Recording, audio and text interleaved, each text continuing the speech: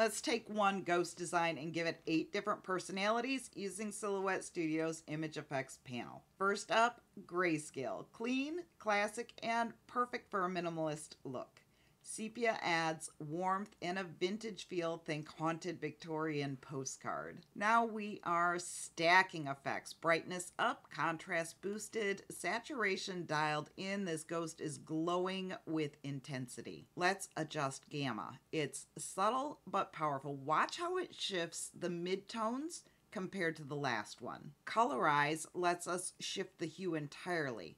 This ghost is going green, ghoulish, and bold. Same tool, different hue. Purple gives it a mysterious, magical vibe. Now, tint overlays a color while keeping the original tones. This green tint is softer.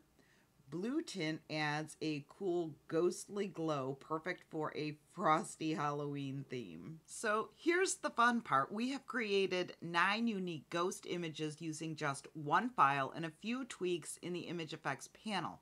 Now let's double the impact. I'm printing 2 identical sheets. One stays as is and the other gets a layer of holographic laminate. Same ghosts, a totally different vibe.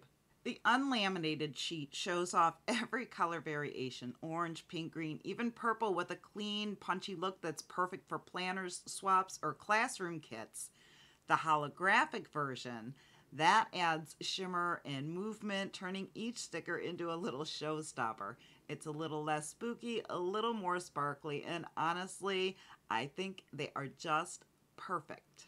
I can't possibly pick out just one for my favorite, but that's okay because I'm going to run all of these over to the local library and donate them. I'll let the kiddos pick out their favorite. Let me know which one you like best, and I'll see you in the next video.